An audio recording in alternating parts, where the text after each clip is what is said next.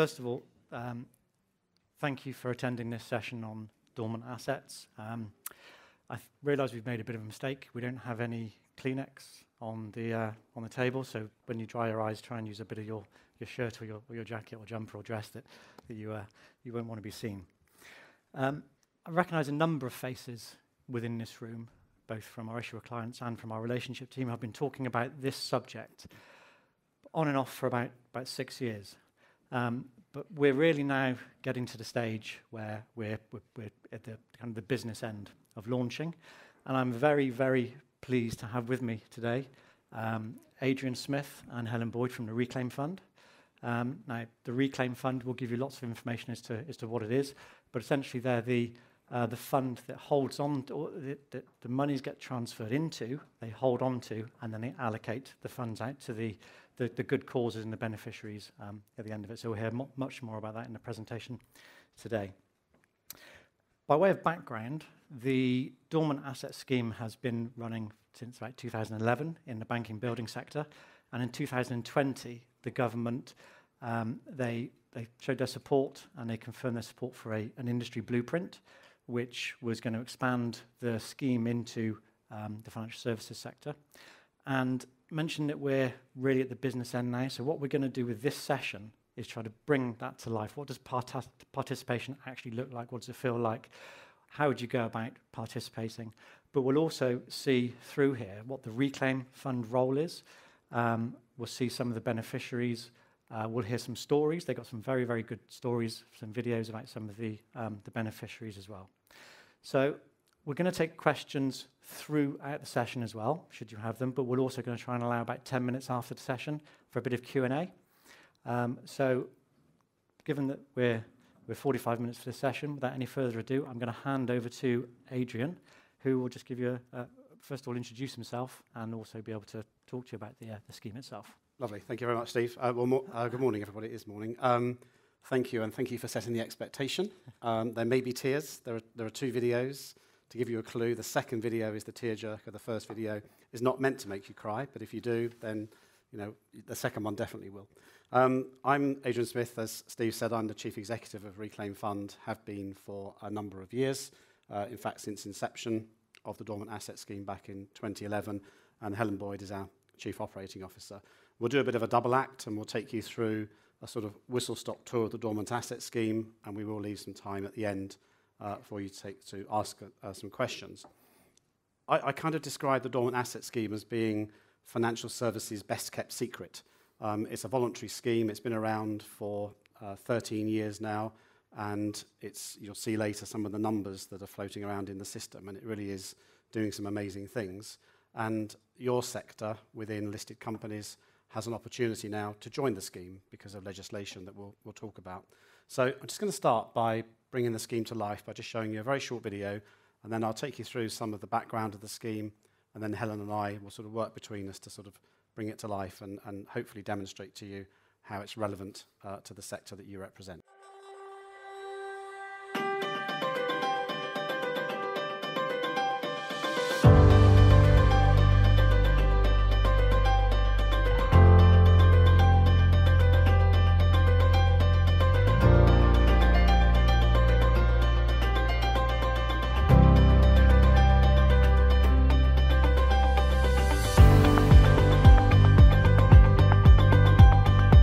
So participating in the scheme and being first to join the expanded scheme absolutely aligns with Aviva's social purpose and values. It's a nice solution, really. You've got a problem in dormant assets, and this is how to use them for good. Nationwide has been part of the Dormant Asset Scheme since it was first incepted. So Dormant Assets Scheme is a really good fit with Nationwide's purpose and values, because of the fact that it's focused first and foremost on supporting existing members and reunifying as many as possible. But secondly, because Nationwide is a building society, so the support that we're able to then provide through the scheme to good causes and society as a whole is really important. We utilise the dormant assets funding that comes through the Reclaim Fund to mean that we can actually support really grassroots youth organisations. Dormant assets is otherwise just sitting there doing nothing, and this way the money is finding its way to the places that can really benefit.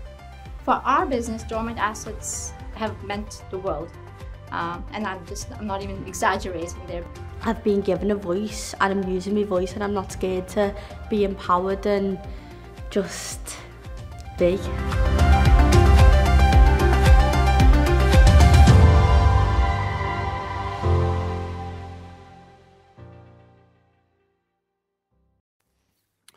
Thank you. Well, I'm not seeing any tears, so I'm quite reassured by that. I'm going to use some notes, apologies, because I've got no slides in front of me, so they're just a copy of the slides. But I'm going to start by just touching on what a dormant asset is, and I think it's pretty important in this sector. So going back to the start, when the scheme was established, it only applied to bank and building society accounts, and they have a fairly simple definition. They're basically an account that's 15 years or older, that hasn't had any customer-initiated transactions on it, becomes dormant. And when that account becomes dormant, it's eligible to transfer into the dormant assets scheme. Moving forward, the scheme is expanding, as we'll touch on later, into new asset classes, but they all have slightly different sort of terms of reference in terms of how they're structured. So in the sector that you represent, it'll basically be accounts or shares and share proceeds that haven't been touched for 12 years. So it is slightly different, so you have a 12-year period. But in essence, other than that, the timescale, the principles are the same. So the principles are that these shares, these dividends, these proceeds, bank accounts, insurance policies, etc., whole spectrum of products across financial services are untouched by customers. The customer has lost touch with them, and therefore they become eligible for the scheme. And we'll talk later about the fact that you can always get the money back. So there's a reclaim right in perpetuity, which makes the scheme pretty unique. In terms of banks, just to bring this to life, we'll talk about some of the numbers, but the average bank account that we hold is about £85. So when people talk about dormant assets, sometimes they think about these huge amounts of money, the sort of the £100,000 million pots. They're the ones that grab the headlines. But the harsh reality is they're about £85. And so you can see why there would be very, reasonable expectations that people do lose touch with small amounts of money that are perhaps in passbooks or, in your case, share certificates, small holdings, dividends that are unclaimed. So it's the power of bringing all those together that makes the dormant asset scheme a success. In terms of what is the dormant asset scheme, well, quite simply, the scheme is a government-led initiative back in 2008. It took about 2.5, 3 years to bring it to life. The scheme is enabled via a parliamentary act, which was originally called the catchy name of the Dormant Bank and Building Society Accounts Act 2008. Thankfully, it's been updated just to become the Dormant Assets Act. And the reason it's been updated is to incorporate all the assets that I referred to. So we've now moved into effectively 3 new sectors. Insurance and pensions, where we've started work, and you saw from Kirsty Cooper on the video at Aviva that we now have some insurance assets. We also do now have some pension assets from a firm who've just joined. And then we have 2 sectors left to expand into. The first is investments and wealth management, which covers clearly investment products, so firms like JP Morgan and Jupiter and BlackRock, etc. And then shares in UK public listed companies, which is called the securities sector, but I personally don't necessarily think it's labelled correctly. I think it really is listed companies, and we'll talk a bit more about that. So we've had 40 participant organisations. We'll bring some of the numbers to life. Some of them were in the video, who've joined the scheme. Banks and building societies are still joining. When we started the scheme, ESG didn't exist. You just about had CSR in place, but with ESG, we think the scheme is a massive contributor to a firm's ability to be able to work on their ESG objectives. And then quite simply, our aim is to be able to unlock all of this money and distribute as much as we possibly can, a surplus to good causes.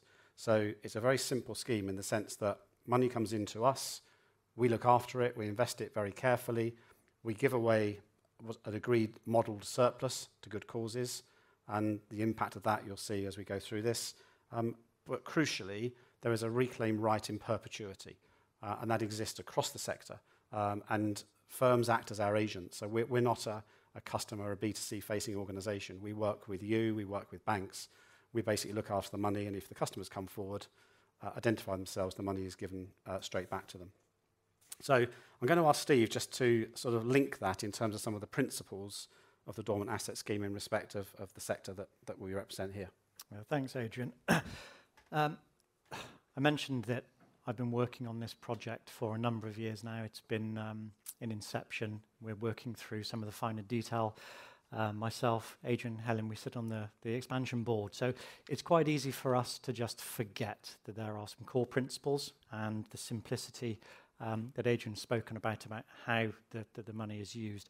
And we also realise that it's not necessarily information that's been able to get out, because whilst we had the initial or the original blueprint, it's very much been a lot of trying to work our way through some of the challenges in order to launch into the sectors that we've been working on during this time period. So it's worth going back to the three principles and how this Dormant Asset Scheme tries to differentiate itself from, for example, a share forfeiture programme. And I'm sure you'll all be very familiar with share forfeiture programmes that you currently undertake, because it's very similar in terms of the upfront steps. The first principle is absolutely reunification first. So the Reclaim Fund, once they've received the money, money's transferred into the accounts that they administer, they look after. Once it's transferred out, the Reclaim Fund still maintains that liability, still has that liability. It's transferred into the Reclaim Fund and away from the issuer. Now, what it means is that they really want the cleanest money that they can possibly get their hands on. So having a good track, trace, verification program in place is absolutely the first place that you need to start. This is a very well-travelled route within our sector. I think it's something we've discussed at length, that there's a lot of analysis available. All of the registrars can look at the data, they can look at the underlying data, they can see gonaways, they can see dormant assets and so on. And then there's also services that can start the tracing exercise.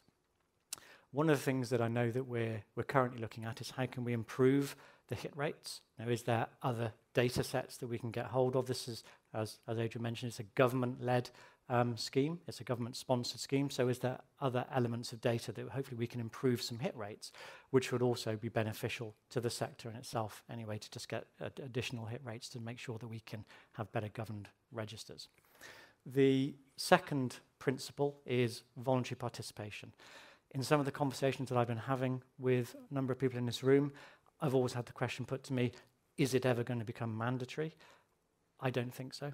I don't think it has in the 13 years that it's been up and running to date. I don't think there's ever going to be anyone who wants to try to make this mandatory. There are enough good reasons that you will see as we walk through this presentation to consider this as something that you would potentially want to participate in. And then it's just a case of understanding exactly what participation looks and feels like, and hopefully you'll get a bit of that as well when we run through some of the organisations who have already joined the new expanded sector as well. And the third one, and the real differentiator, is that the right of reclaim is in perpetuity. It's always going to be there, no matter how long the time frame is between the money's being, first of all, gone away, then move into a dormant pot, and then being transferred into the reclaim fund. Even if that's 30, 50, 70 years down the line, it's always available, always there. And that goes back to the risk that the reclaim fund have as well, which is why they want some clean money within there. But I thought it would just be worthwhile really teasing out all of those core principles just to make sure that everyone is aware. Thank you, Steve. That's great, and it's great to bring this scheme to life for you and the sector that you represent. So a little bit more about the Reclaim Fund, and we are the operator of the Dormant Asset Scheme. We've done so since 2011 when the scheme was first founded, and Adrian was the CEO at that point, and he remains the CEO now. So we've got great continuity. We're a regulated entity. We're regulated by the FCA. And we are an arm's length government body. That wasn't the case originally, but we are now an arm's length government body, and our shareholder is HM Treasury. Because we're an arm's length body, Our liabilities, if you like, are ultimately backed by government. So if we were ever in a position, which there is zero likelihood that we'd be in a position where we would not be able to cover future reclaims, then ultimately we're backed by HM Treasury. So the consumer, the shareholder, has the best possible protection that they possibly can have. We have a team based in Crewe, an operations centre there, and it's a very well-established, very vibrant business now, with some people who are incredibly passionate and loyal to this organisation and all the things that we do. So why participate in the scheme? And Steve's given a couple of reasons already, and you can see the quotes here by the two people that you saw in the video. The reason we picked these two people is not only because they're existing participants in the scheme, but they are two of our industry champions. We have an industry champion for each of the eligible sectors for the scheme. So Kirsty Cooper, there, who is, as you can see, is Group Company Secretary and General Counsel at Aviva, is our industry champion for this sector, for you, and we'll give you her contact details later because she's delighted to speak to companies that are keen to join the scheme. And Tom Riley, who is the industry champion for the banks and building society sector. So he's the longest standing industry champion that we have. So the reasons that people join the scheme are manifold, really. So the first thing is it is good for consumers. So if you think about your shareholders, a lot of them will have, one or two share certificates, probably not worth a huge amount of money, but it is still an asset to them, and it's great that we can make sure that they continue to have that right in perpetuity to reclaim that money. It's good for society because of what we do to, with that money that has been brought into the scheme. And it's really good for you as organisations who choose to participate as well. It's a very clear expression of your ESG commitments, which we know is increasingly important from a sort of a reputational perspective. And it's a way you're saying to your shareholders, we are here to make sure that we look after your interests in perpetuity, but the money that we just cannot reunite with shareholders, or the proceeds, dividends and other forms of proceeds, we're making sure that it's being used for the best possible purpose. So how does it work in practice? I would wave my arms around a bit and point at things, but I'll fall down the stage. So I'll just, I'm sure you'll work out where I'm talking about. So I'm going to start with the industry participant. So that is you as a company that decides to participate in the scheme. You sign a transfer and agency agreement with us, and that's just the contract that governs our relationship, which we hope is a long-term relationship, and that's certainly the case that we've had with all of our existing participants. You sign that agreement, and on an annual basis or a one-off basis, or however often is appropriate for you, you then transfer the value of your dormant shares to us, and having gone through that tracing and reunification process that Steve had already mentioned. In the event that someone comes to you and says, oh, I found my granny's share certificate, it's from 1976, is it worth anything? You pay them, you say to them, yes, actually, you pay that money back, and you go through a reclaim process with us, normally on a quarterly basis. Or as often as, if you don't have any in a quarter, then you just do it the next time. So it's a process that you're not having to wait for that annual transfer process. You do that on a quarterly process. So we hold that money to make sure we can fund those reclaims, but there is a surplus, a substantial surplus that we don't need to cover those reclaims. We transfer that to the National Lottery Community Fund, which is over on the right-hand side. And they then fund those social and community initiatives across all 4 nations of the UK. And there's slightly different mechanisms for each of those countries, as I'll talk about in a moment. So you saw some of the numbers on that initial presentation or the initial video, but just to give you a bit of a reminder, so far we've had 1.7 billion has transferred into the scheme. Of which we've transferred over 900 million now to good causes via the National Lottery Community Fund. There is still an active reclaim process. As Steve mentioned, it's important to go through that TVR process, or we call it TVR for tracing, verification and reunification. It's a very difficult word to say. But there's been about 132 million so far in customer reclaims, and that's why we hold that money back so that we can make sure we can fund that in future. But using that money, that it's now 982 million. Actually, it's gone to good causes. Then we've indirectly, via the National Lottery Community Fund, supported around 2,500 different initiatives. So as we expand the scheme... Oh, sorry, you've got a question. My apologies. No. I just did the maths. And Yeah. what happens to the other 600 million? So we, as I mentioned, it's a very good question. So I mentioned that we are regulated by the FCA. So we have a requirement to hold a certain proportion of funds to cover future reclaims. It is more than that reclaim requirement, actually, as you'll see by that 132 million. But it is a perpetual right of reclaim. So just because we've paid this amount back in reclaims so far, we don't know what that future liability is going to be. So we continue to support that. However, we are investing that money, and there are certain times where, in fact, quite regularly, there are times when we have surplus funds, perhaps from interest income, for example, or we're just that is spare. That gets filtered to good causes as well. So we're a non-for-profit organisation, so we cover our costs from the interest income, but the remainder also gets transferred to good causes as well. But it's a very good question. I hope you don't mind. Not at all. And does that mean you work with banking partners? Can I get a mic, Tira? Does that mean you work with banking partners? We have an Partner investment partners? banking relationship, yes, to help us with that investment process. Okay. Mark's got a question at the back. You don't want to share who that is? We work with Goldman Sachs. Okay, thank you. Hi, thank you. You mentioned people would be able to claim their funds back. Yes. As the funds crystallised, or are you putting people back into the position before? Because if we're selling shares, Yeah. The value of shares could go up, and they would have claimed dividends as well. So is it crystallised, or are we really putting people back in the position if they come to light?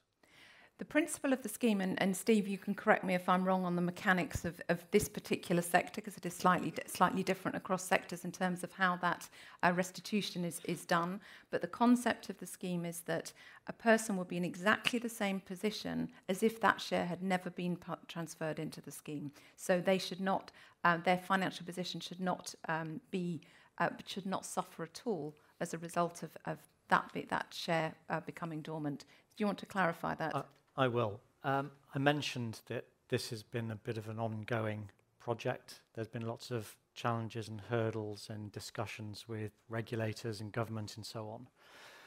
The security sector was deemed from the very beginning to be slightly different, slightly nuanced from some of the other sectors, because of the fact that a share has a lot of rights attached to it. The values can go up and down. You could also get dividend payments, you get corporate actions, etc., etc. So the security sector is the one sector where at the point of crystallization of the shares which have been identified as dormant, once they're crystallized, they're sold in the marketplace and the monies are transferred into the reclaim fund, it's that value that is to be reclaimed. It's the value that was transferred at the point of crystallization. It isn't any ongoing share value movements or share entitlement movements. It's slightly different to the other sectors because of the nature of the security itself, as opposed to some of the other investments, which are just straight cash. Sorry, can I just pick up on that? So if someone's share was transferred into the fund, if a person's share was transferred into the fund and at that time it was worth £10 or whatever, but they come back 20 years later and those shares are now worth £50 each, they won't get the value of the shares. They'd only get the value that it was worth at the time it was transferred. That's correct. Okay. I mean, I can probably build slightly by saying it's, in some ways, it's similar to a share forfeiture program now. With a share forfeiture program, the firm elects to have that forfeiture program and the customer doesn't have any rights. The key issue here is that as a firm, you can participate in the scheme, and whilst the share or the proceeds are crystallised, that money is sent to us, the liability for your firm is extinguished, we have the in perpetuity liability for that amount. So it is different in the sense that if a customer who'd been part of a share forfeiture program comes forward, you haven't got any money because you've given it away. So you have to decide whether you're going to fund the customer from your own funds. Whereas if you use the Dormant Asset Scheme, you can fund it. As Helen said, it's slightly different in banks because with banks, of course, there's no volatility in the price of a savings account other than interest. So we pay a small amount of interest. But in shares, as Steve said, it's been quite a debate. But the government settled on share forfeiture on this scheme being crystallised to cash, and then the cash coming across and the cash going back. And does an issuer need anything in their articles to be able to do this? Do you need to change your articles of association? It's a great question. We'll come to it. What I'd probably ask to do is if we can run the next, we've only got a few more slides left. If we run them, then we will take some questions at the end because we will cover, I think, a couple of the questions that you'll ask. Yeah. So the point about articles is absolutely in the next couple of slides. Is that okay? Thanks. Thank you.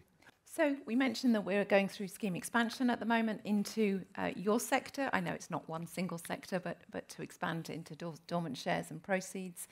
We're also doing the same with insurance and pensions. And as you'll see here, these are the first two participants in the insurance and pension sector, Aviva and Legal and General.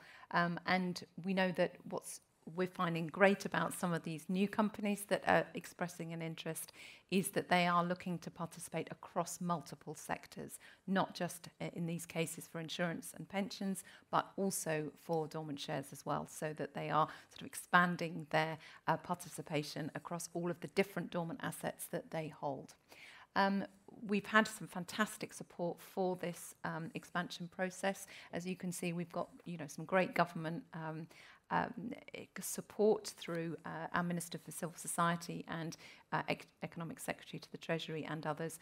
And Stuart Andrew, who's the Minister for Civil Society, will be speaking at our event on the 28th of November, which we'll mention right at the end as well, because that would be a great opportunity for perhaps for some of you to find out a little bit more about the scheme and its participants. And Helen, just on that, I think it's worth saying that this is one of the government-sponsored projects which has cross-party support. Yep. There's absolutely no doubt that this is something that whoever is in government will be a keen supporter of. Thank you. That's definitely worth clarifying. So who benefits from the scheme and how? So I mentioned that funds are transferred to the National Lottery Community Fund. In the devolved administrations, then that money is then distributed directly from the National Lottery Community Fund. In England, it's transferred through 4 spend organisations, which are overseen together by the Oversight Trust. So those 4 organisations do certain things. So the three key spend priorities are financial inclusion, social investment and youth, and particularly youth employability. So you see the 4 organisations here. Big Society Capital was the first organisation that received dormant assets funding. And then Access, the Foundation for Social Investment, both of those obviously provide social investment. Youth Futures Foundation, which, as the name implies, covers the youth portfolio, and Fair for All Finance. Fair for All Finance and Youth Futures are the 2 newest organisations, first set up in 2019, but both of those are now, there's a ramping up of monies going to those organisations. The government recently issued an announcement to say that over the next 4 years, those 3 causes, plus one other sort of new development that's ongoing at the moment, will receive equal funding. So as you can see, social investment up until now has received somewhat more money than those other causes, but that will be rebalanced in future years. So we gave you a little bit of an example earlier on of the type of organisation that's receiving dormant assets funding today. So we wanted to feature one organisation, the Merseyside Youth Association, which is very close to our heart. We have a number of people in our team from Liverpool, where the Merseyside Youth Association is based. And indeed, one of our employees is actually volunteering now because they really see the value of that work. So just to give you a little...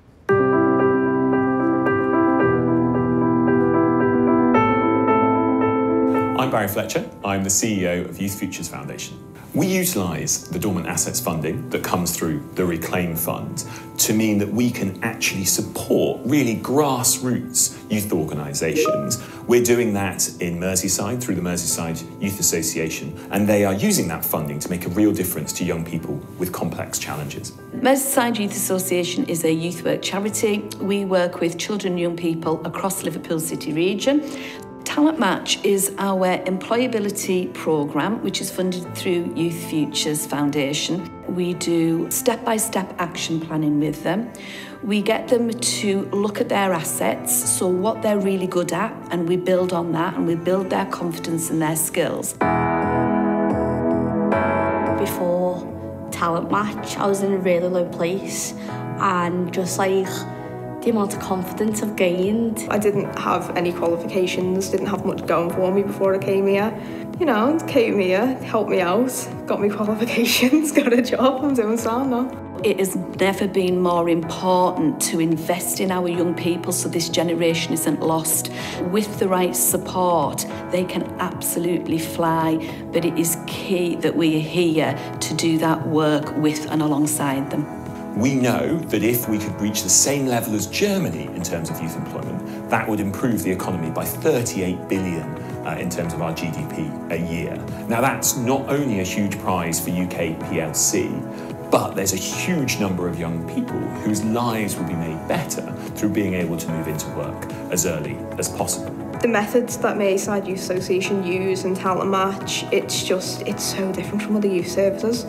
It just works. It's young person led, they cater it to individuals' needs. It's so on point. We're going to take our learning that we get from the work we've done with MYA and look to share that not just in that place, but across the places we are funding through Connected Futures, which is 8 places across England, and we're hoping to expand that to some new places in the future. Dormant Assets has been absolutely crucial. We received 90 million initially and another 20 million last year to support our work, and that's allowed us to think long term. There's nothing more fulfilling than actually seeing young people's lives changing in front of you, and knowing that without that intervention things could have been really, really different. There come any time gets the best of you.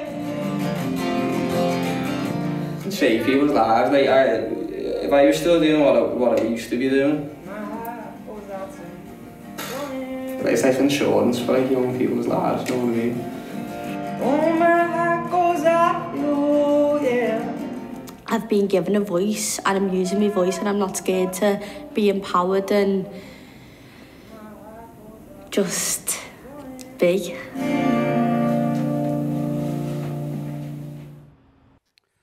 Brilliant, thank you, Helen. I'm going to canter through a couple of sort of slides just to finish off because I am conscious there are some questions coming, which is fantastic, so we'd like some time for those. Before I do that, I just want to come back to one question from the front. We talked about the investment portfolio. Just a bit of clarity.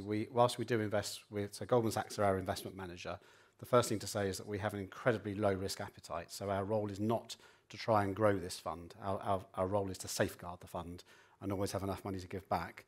And alongside Goldman Sachs, as a government body, we also have the luxury of being able to bank with the Bank of England. So we also have an account with Bank of England that pays base rates. So that's a very important tool in us being able to safeguard the fund.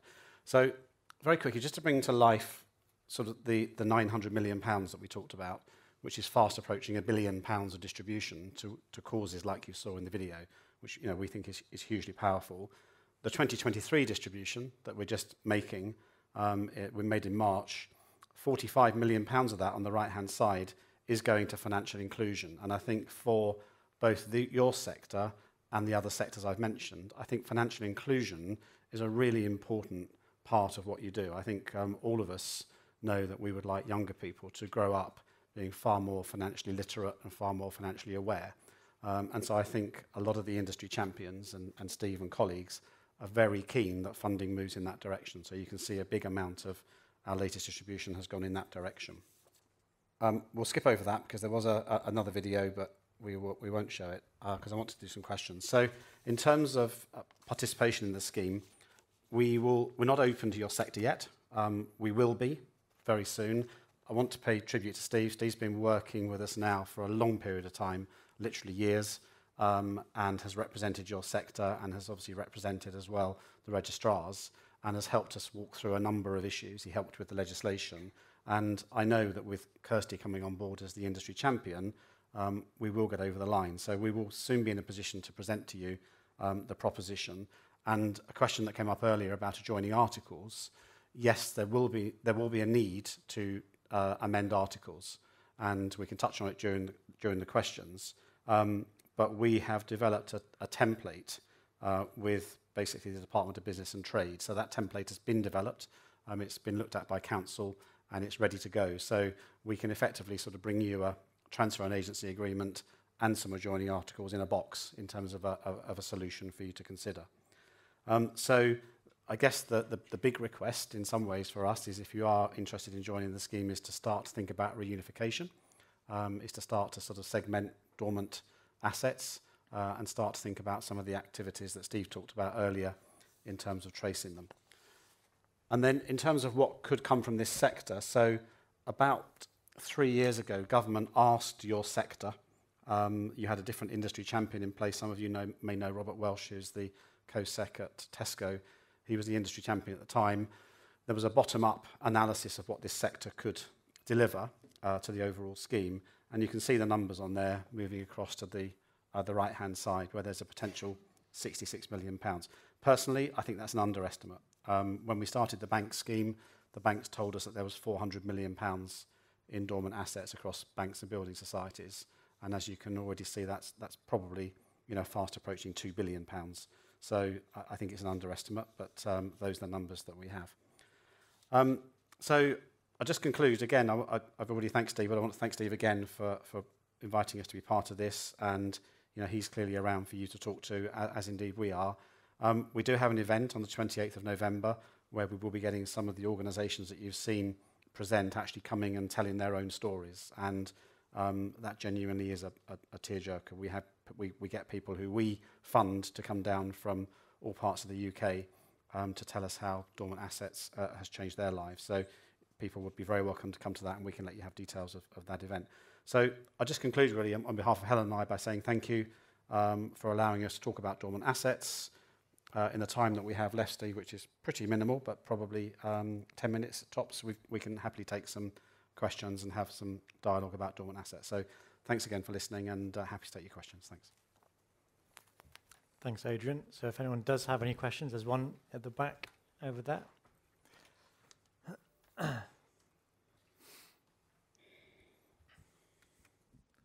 Thanks very much. It's Ray Cahill from ABF. Just a quick one, generally about these schemes, that there'll always be a beneficiary somewhere unless ultimately the Crown has waived all its rights, because normally it would go to the Crown if you can't have any. Is that built into these schemes, that you won't get a claim from, like if someone doesn't have any dependents and dies intestate, that would normally go to the Crown, so there'll be that. Is that written into the legislation on this, or is the risk that at some point King Charles will ask for his money back? Yeah, so you're talking about Bonaventia, I guess, in terms of the concept. So if an heir does come forward, then an heir is obviously dealt with in the same way. In terms of estates that are unclaimed, then this doesn't form part of that, because there is no customer relationship. So there is no way of actually being able to relate this money to anybody. So unlike Bonaventia tends to work on the basis that if there is no legitimate heir to the money, the money can get past the Crown absolutely through that process. In this instance, the customer is lost.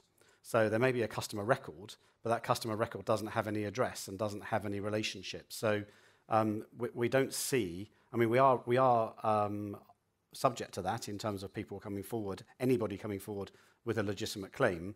But you'll see from some of the share forfeiture programs and some of the Bank and Building Society accounts we have, typically the customer is just simply gone and lost and can never be connected. So to bring it to life very quickly, some of the money we have has arguably, they've lost the address.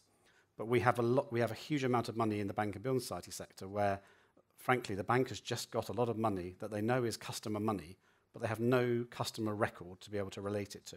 So in that case, there's no way that that could be related back to an individual customer. Yeah. Okay.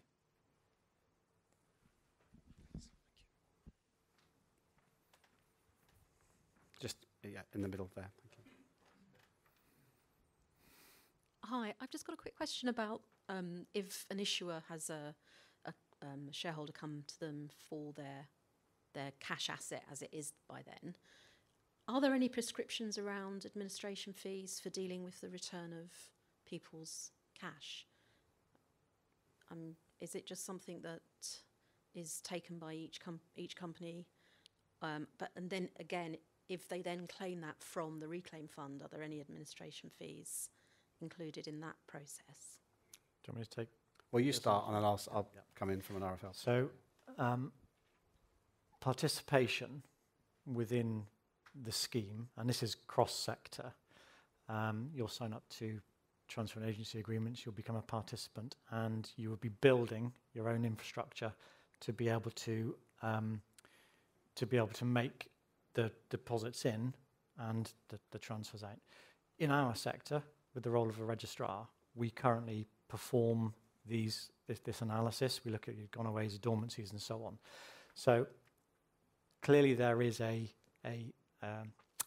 cost of doing the delivery of the service, and there is the ability within the scheme for that administrative burden to be satisfied through the funds as well. It's a case of how do we make it as efficient as possible to keep the cost down as low as possible, and that's what we're currently working through in terms of the transfer and agency agreement, the tracing and verification processes. But it's a case of, I mentioned earlier about getting additional support, so if we can get additional data, we can get additional hits and so on. There's other elements within the entire financial services sector that we are considering within the expansion board as to how we can make this a lot slicker and a lot easier. And I think that's where the reduction in costs is really going to be critical, to make it very, very simple to make these reclaims. I mean, I just add and say we don't have fees, so we don't charge fees. The money that comes to us goes back to you. Our costs are defrayed from, as Helen said, from interest income.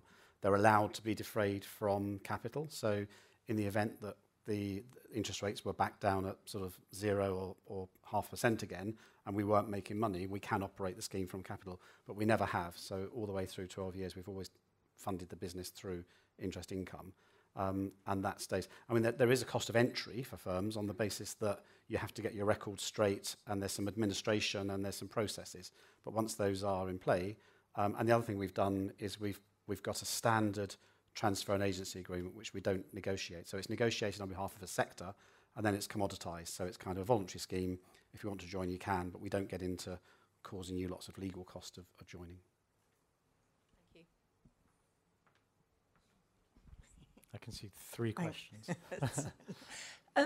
Just in terms of share forfeiture, which you have talked about, do you think, it's probably more directed at you, Steve, there's going to be a shift in companies moving away from share forfeiture to move into the reclaim fund area? And is that a controversial shift? I think is the right question. The way that I see this is currently lots of companies have got a very specific governance program as to how they deal with forfeited monies and the charitable causes that they can work with. What will an issuer need to do in order to understand whether participation in this scheme is right for them? Agents already said, well, I think it was Helen actually, you spoke about packaging up and making entry as simple as possible.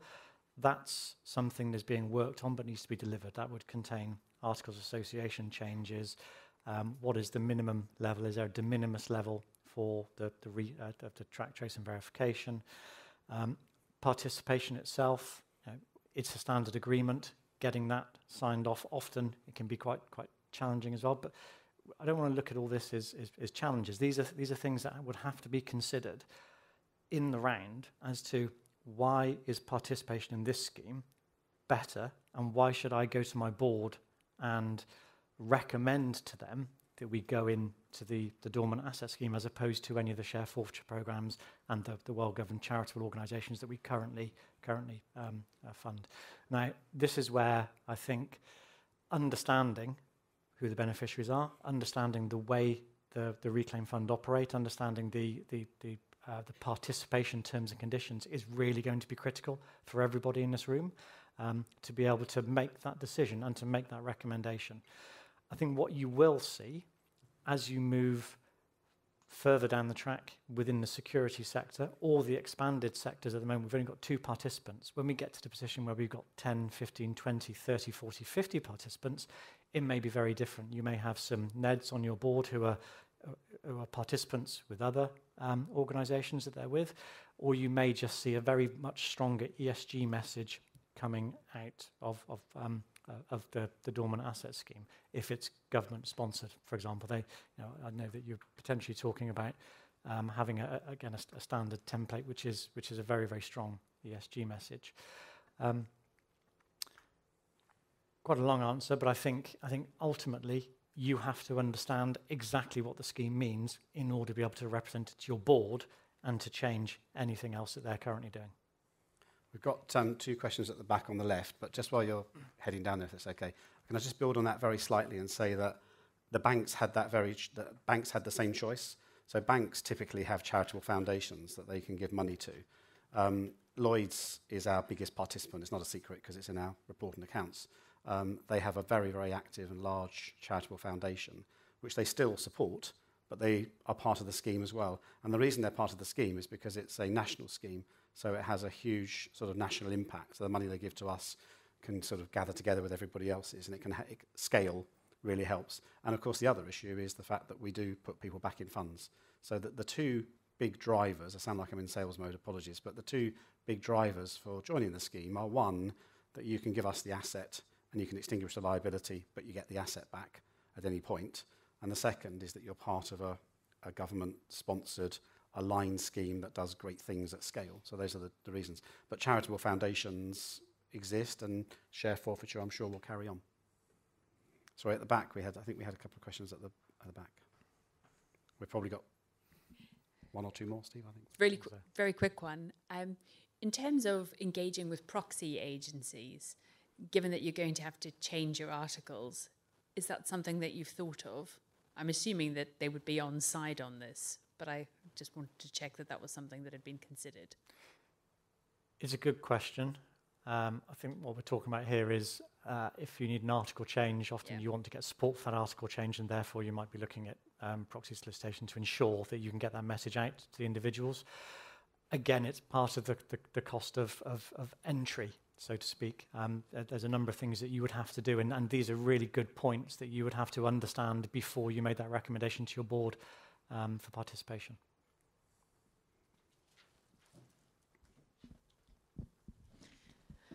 So lots of our PLC clients use a corporate sponsored nominee arrangement for their retail shareholders to hold their assets.